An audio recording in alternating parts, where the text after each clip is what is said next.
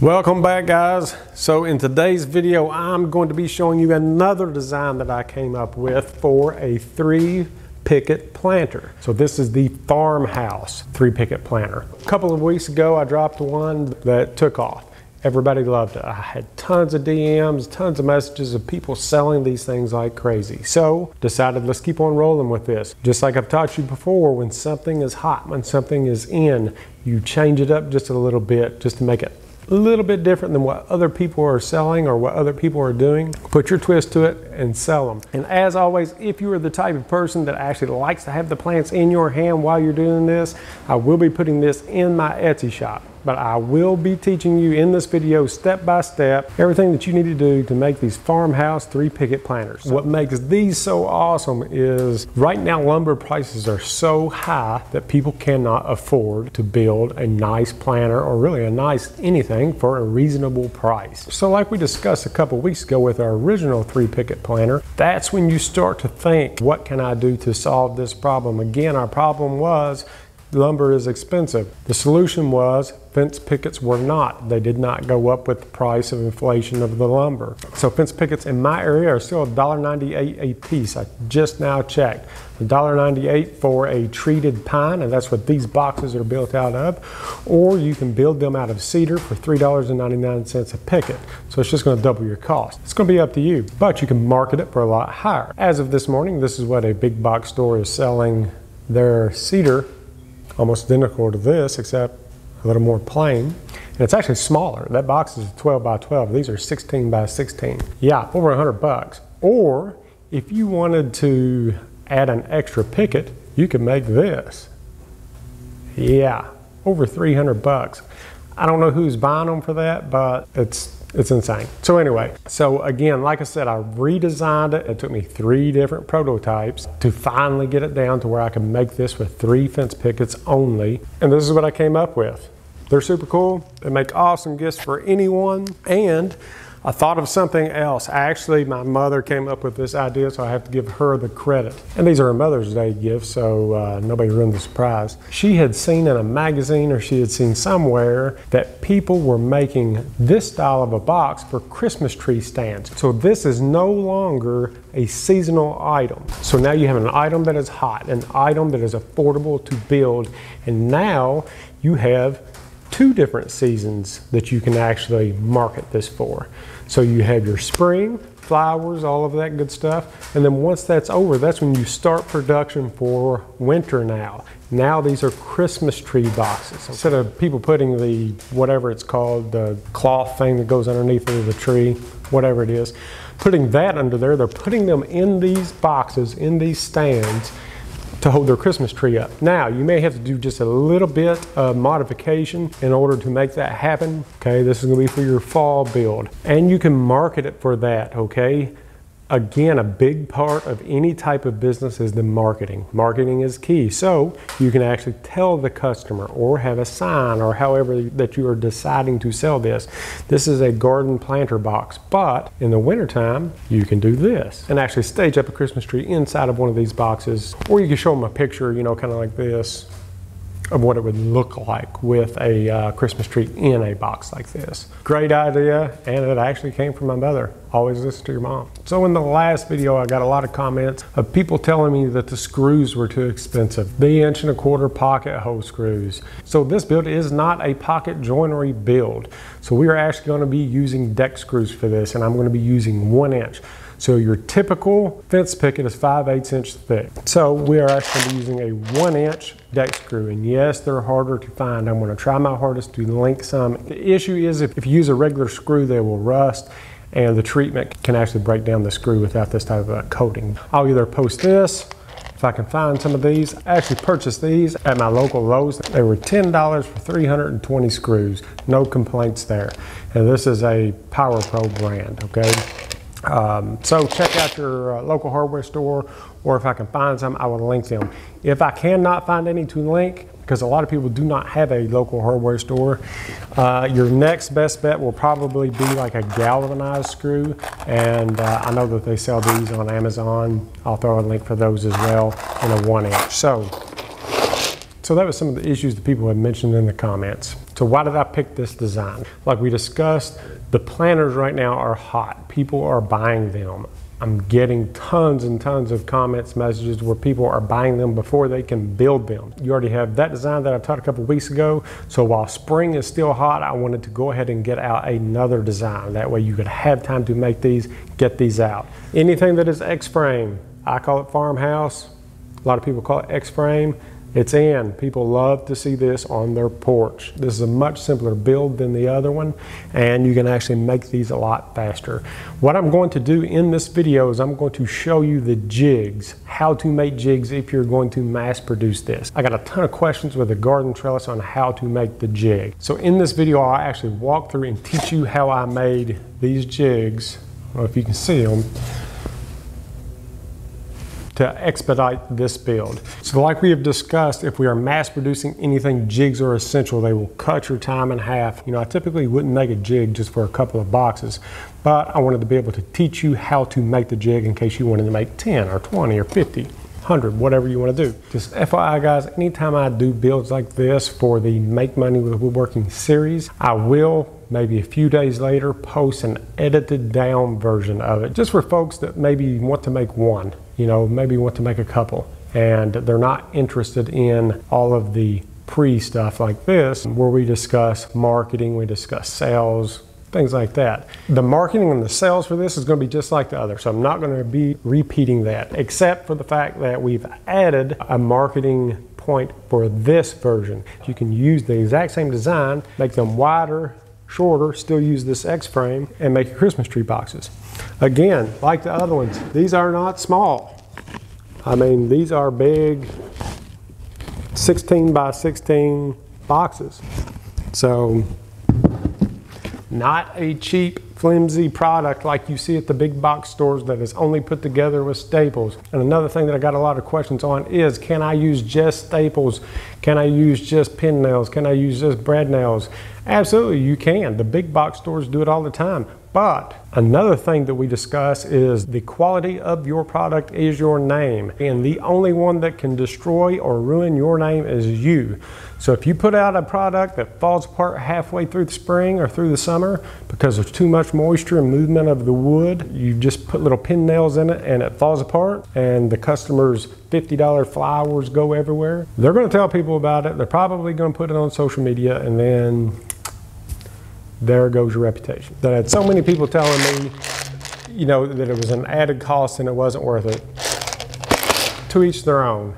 As for me, any product that I send out there is going to be the highest quality that I can make. Also with this design, you can change it up as well. You see this little trellis thingy behind me? This is a prototype. Let me move this out of the way. This is just something that I was messing around with.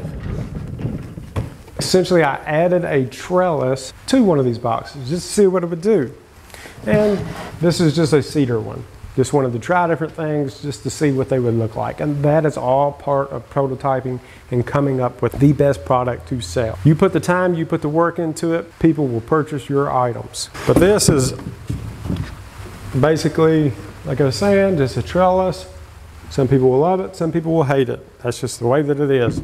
But it is an option that you can make.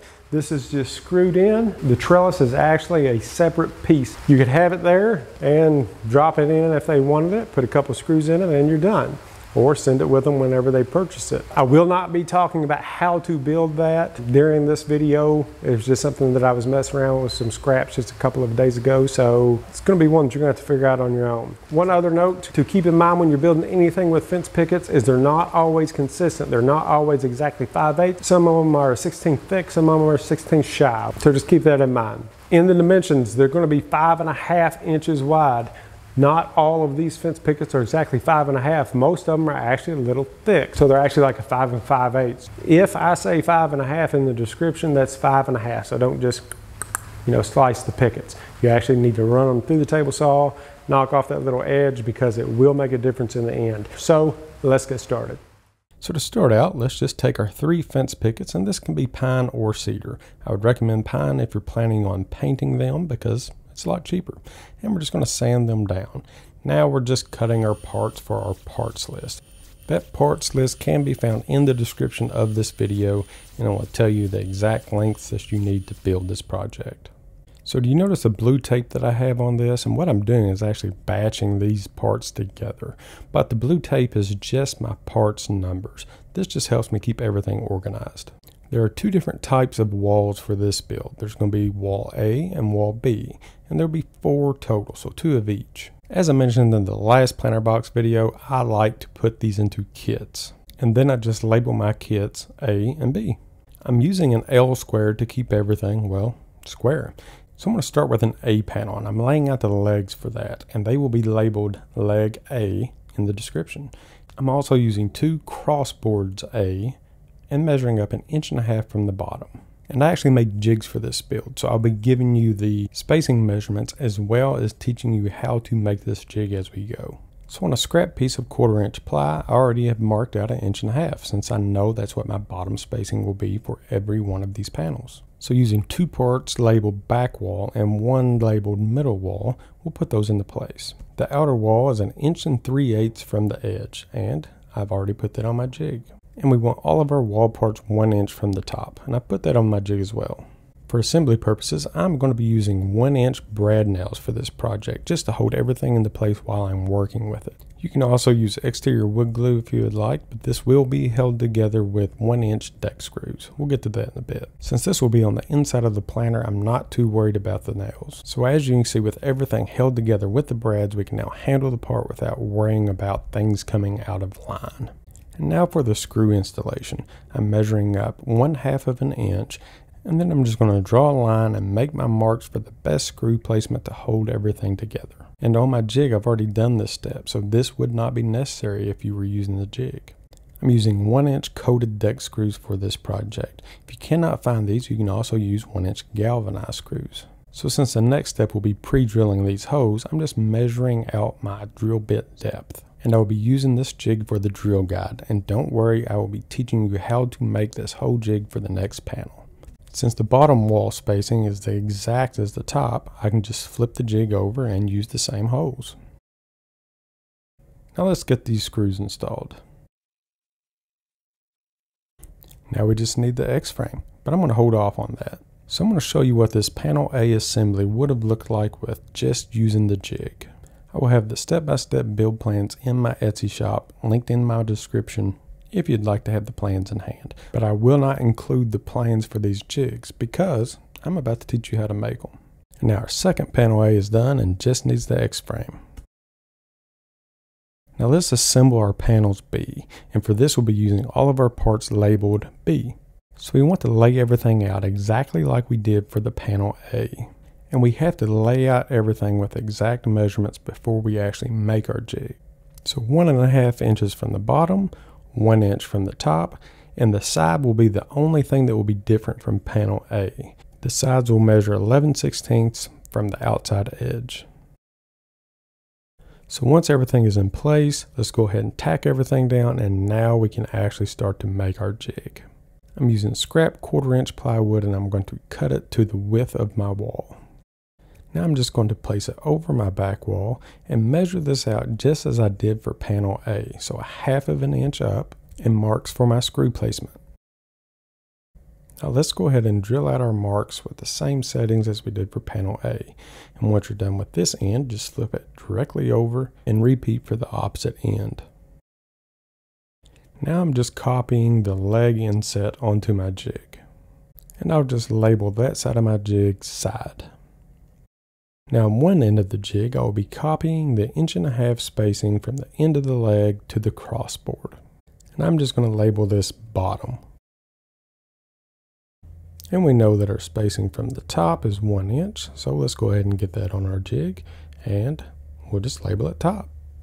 And here's a completed jig B. I'm going to freeze frame this in case you want to screenshot this for later on. Now we'll just finish up this panel B with some screws, and I'll show you how smooth the next panel B goes just by using the jig that we just made. And here we go, jig only. Now I'm going to show you something here. So this is a tip. If you'll notice where I'm holding my finger, I'm holding this bottom board down. That way whenever I'm pushing in from the top, it does not move the bottom board. Okay, so you get the point. Jigs make everything easier. So let's move on to the X-frame. So for panel A, I'm going to call this long XA. So using the part from the description, I'm just going to put a 35-degree angle on one end, slide it straight down, and put a 35-degree on the other. Fits right in. And now for the two parts labeled short XA. I'm simply going to keep the saw at 35 degrees, make that cut, change the saw to 21 degrees, and then simply flip the board over.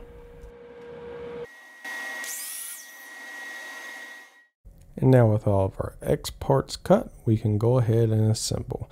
And I would recommend gluing this and brad nailing. That should be all that you need because these are just decorative pieces. So we will repeat this process for our second panel A, and then let's move on to panel B. So long XB will be cut at 36 degrees on each end, and short XB will be 36 degrees on one end and 18 degrees on the other. And we will just repeat the installation of this X-frame as we did for panels A. So now we have all four panels made. Let's put this thing together. Okay, so panels B will actually sit inside of the lip of panel A. And what I'm going to do is just attach it with brad nails again, just for handling purposes. We will put some screws in this. And we will just repeat for all four sides. But keep in mind, the screws and the nails will only be going into panels A. And you can always tell someone that's had a nail driven into their finger when they do this.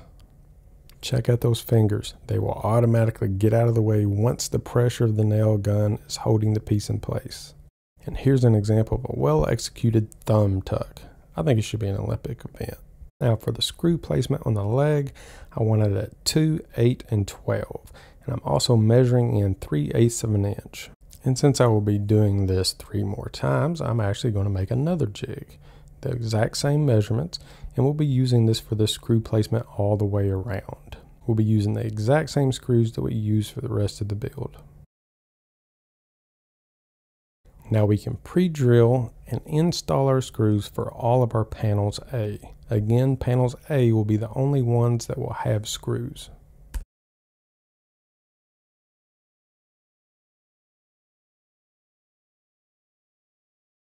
Again, another example of how a simple jig can make things go so much faster. And when we're done with this jig, I'm going to go ahead and label it as well. And there's the 3 jigs that you need to make this planter. Simple as that. So let's get these bottom boards on. This will actually help to support and square this up. We're just going to center the first one, and the other 2, we're going to place them 4 inches from center. Then just pre-drill, nail, screw. Now for our top boards or our top trim. These will all be on 45-degree angles.